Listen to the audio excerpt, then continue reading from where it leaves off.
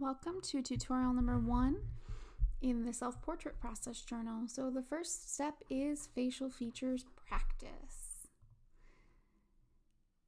So facial features are tough to master. There's always things that can be improved on, but I really want you to focus on the shapes and the little tiny highlights and details. Shape is most important, and I will probably say this to you quite a few times throughout these videos, but shape is really important here. I am going to do 13 minutes of facial features drawings right after this this quick lecture is over. So I'm not going to go too much into detail on any of these. These are more there for you to come back to later. So you want to make sure that you know where the presentation for this unit is so that you can come back to this and use it while you're doing your drawing. So these are cheat sheets meant for you. Usually if we're in the classroom, I will give you a handbook that has these cheat sheets that you can look through at any time, or I have, sheets floating around the classroom to use. So that's what these are. So these are kind of the suggestions on how to draw different things: eyebrows, eyelashes, eyes. Here I have examples of a nose and a mouth. I have a few different options for hair because we have I've seen all different kinds of hair types since I've started this project, and just added on all of these great resources as we go. So here for you, this curl one is awesome. These are some examples of how you could draw wavy or curly hair. And then braided hair, some examples here of how you might draw it if yours was more of like a twist and less of a braid. And then these are like actual braids here. And then here's some examples of what you could do to make your hair. I love this one in the center here. It's so detailed, but yet so simple. All they have in there is like a gray, a black, and a white, basically, except for it's not white because it's the background is brown, but you know what I'm saying. Okay, and then here's my examples from the videos. So I'm going to show you me drawing here in just a moment. I'd like to go over what this activity, what you should do to complete this activity. So you're going to finish watching this video and watch me doing the demonstrations of how to draw each thing, and I'll talk you through each thing. We would be doing the same thing if we were in class. I would stand at the front of the room usually and do demos and show everybody and talk them through my thinking process. And then after you watch that, it's your turn to practice in your sketchbook. So you'll need 2 of all of these in your sketchbook. I didn't do an ear in the drawing. That's my bad. I totally forgot about the ears. but I do want you to practice drawing your ears. So you'll do 2 eyes. So that's 2 eyes total, not 4 eyes. Not 2 sets, but just 2 eyes, 2 noses, 2 mouths, 2 eyebrows. Same thing with the eyebrows, just 2 straight up eyebrows, and 2 ears. And then just try to practice a little bit of your hair texture, kind of like I did on my sheet. When you finish these, be sure to practice anything that you're uncomfortable with. So say you did 2 noses and you feel like they both kind of are not that great. Try to see if you can maybe just do one more, just for your sake. These really won't take you that long. You all have been practicing doing drawings from the last one. You did a still life. So you're catching on to how to use shape to your advantage. And at the end of this, make sure that you react in your evidence journal in the reflection section before moving on to the second tutorial, about what challenged you, what surprised you, and if you're ready to start doing your own self-portrait. And be sure to upload the photos of all of these to your process journal. So let's go over to the video of me demonstrating how to draw eyes, nose, and mouth.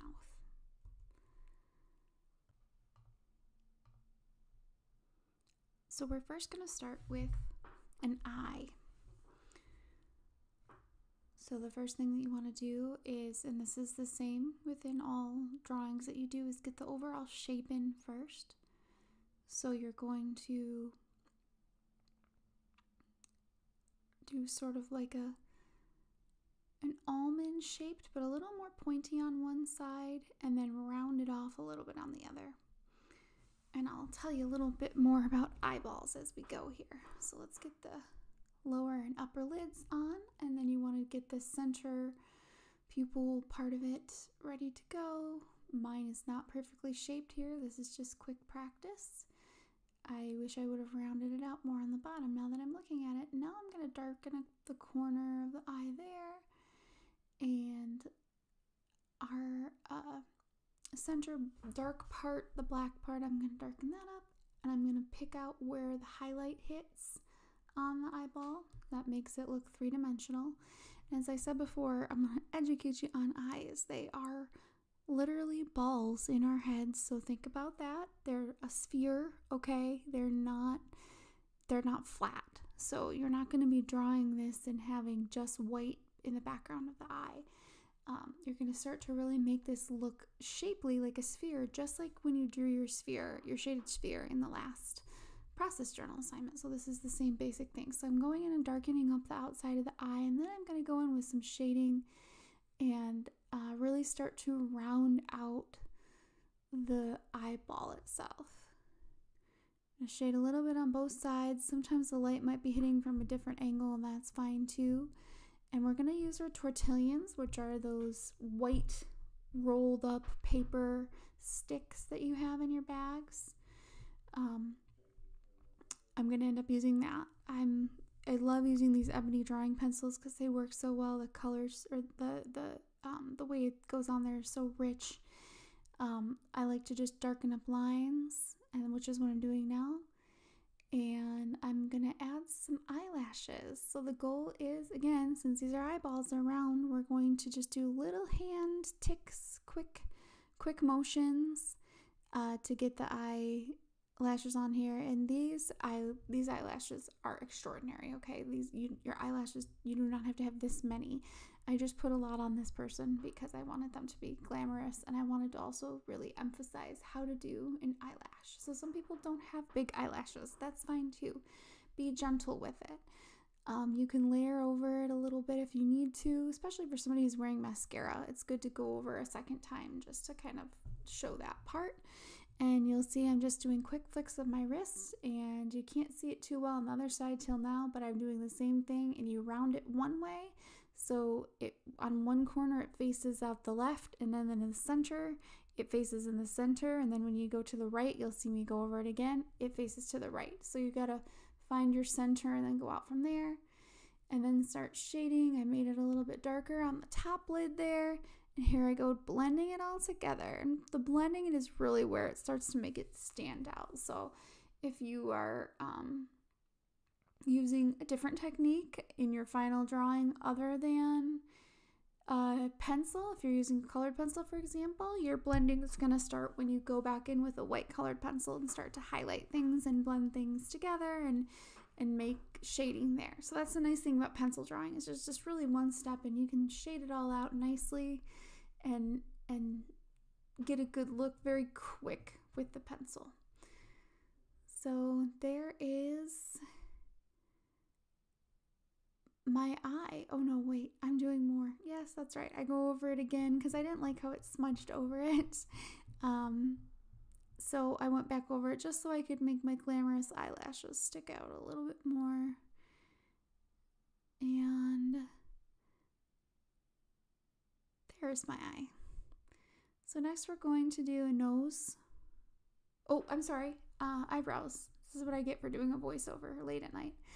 So you're going to just, again, do those same little small flicks of the wrist, and you don't have to go as fast as me. You can go slow as you need to, and find the shape. You could even like lightly pencil in the shape. Just don't keep it there because you don't want to see any sort of lines. You want it to look organic. I put those lines there to show you where about your eyebrows should start and end if you're doing your face. Now we're going to move to a nose. So again, basic shapes. Start out here and then add the shape on the bottom and then the two sides coming out. And I hit right up against that paper there. That's just how it worked. Didn't give myself enough room. That's okay. You're going to darken the sides and then start to come in a little bit and blend, and then start using your eraser to subtract things. And I had a lot of messy lines on here that I first went in with. I'm going to end up fixing those later, which you will see.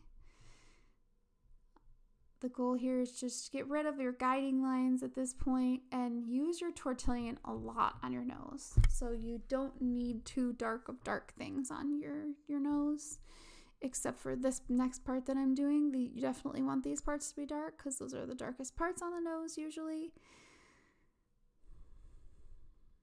All right, and there's the nose, the basic shape of it, and now we've just got to do some shading. We've got to make it look like it's 3D now. So we've got the contour of it and the shape, and now we're adding in some of the quick tortillon. It's so easy with the tortillon, I just love it. How easy it is to get that quick looking value pop out. So eraser's great here too. You'll see me use kind of the side of my pencil just to get a quick, I'll sort of put it on its side and just quickly go on the side of the nose. And I think that works really well. That right here. So flipping it sideways, and then you're not going as dark. You're just using the side of the pencil and getting some of that nice quick gray. Mid-tone gray. It's not quite the darkest dark. It's just enough to sort of make your nose pop out, and it's really good to use tortillon with.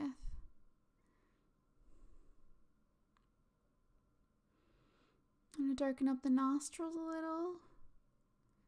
Yours will be different shaped depending. This is just a made up nose. This is not my nose. This is just a completely made up random nose right now, just to show you how to do a nose.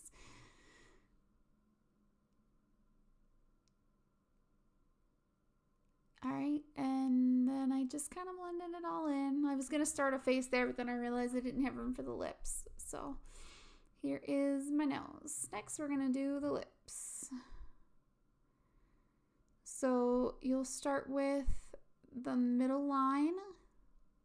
It's the darkest part on the lips. You'll have some points that you can go with. Just put little dots where they are. And then you're going to want to do the shape of the top, the line through the center to show you where the center is.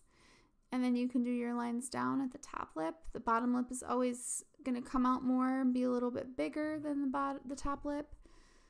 And the bottom lip always has the highlight because it sticks out more on our faces than our top lip does. So like the top lip will have like a highlight on the top of it, whereas the bottom lip has highlight kind of in the center of it and then in other spots of it too, because more light is hitting your bottom lip. For me, not a lot because I have small lips. This is not my lip. This is just a random lip that I'm drawing. But for some of you, for the size of your lips, you may have a really quite large highlight on your lip, which is awesome, and it creates so much drama and makes it look so much more like 3D. So those of you who have big lips, don't look at it as a curse. Look at it as a beautiful thing to draw. My lips are so thin, they're hard to draw because there isn't as much. They're more flat in real life too. But this person's lips that I'm drawing are quite full. Maybe too full. Maybe on the top I went a little bit too high. Now that I'm critiquing myself here. And this is what a critique is. I'm not being mean to me. So now I'm going through and I've got those highlights. And remember I said to just leave a little spot on the top of the top lip. We'll fill that in later. But I left a big spot on the bottom lip where there's quite a lot of highlight. And then I'm blending everything in, finding out where the light hits the lip.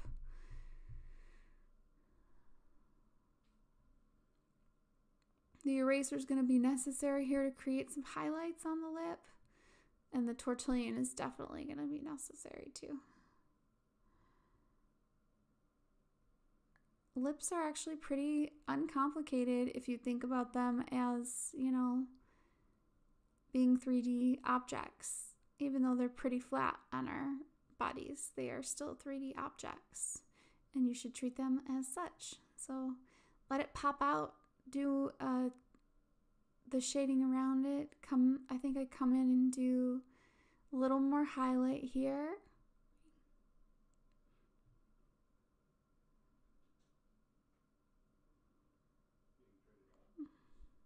I'm going to do highlight at the top because that's where the light will hit the lip the most, is at the top right above the actual lip.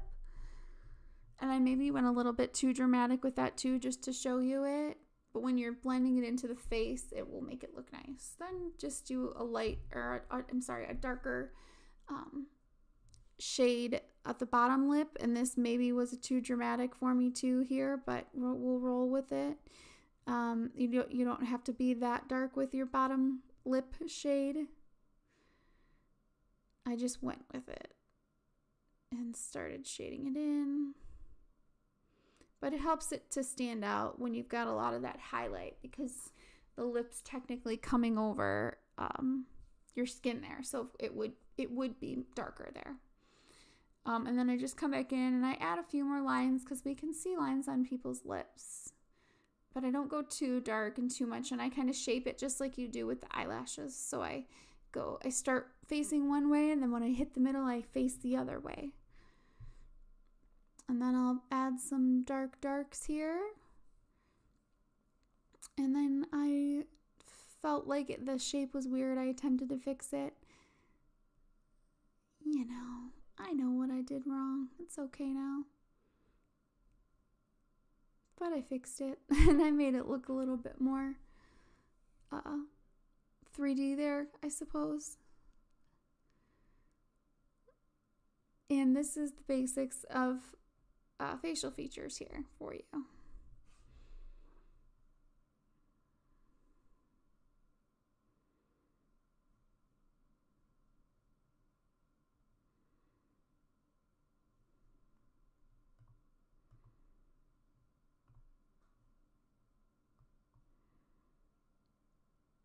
Oh, I forget about the hair. Silly me. Here I go.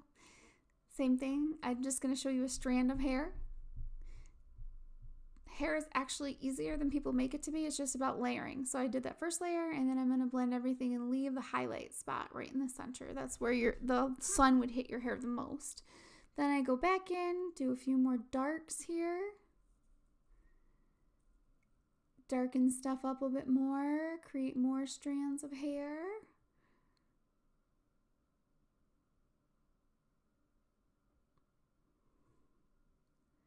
And again, hair is really all about layering. So just using all kinds of different values in thin strands, or if your hair is curly or textured in some way. Again, it's still about the layers of what you put in and finding your highlights. So that middle part is my highlight. And I use my eraser quite a lot. I like those shaped erasers that have the sharper corners on them. With hair, if you can get them. Pencil erasers work really well too, just the end of a pencil, because you can kind of angle it and get that narrow way.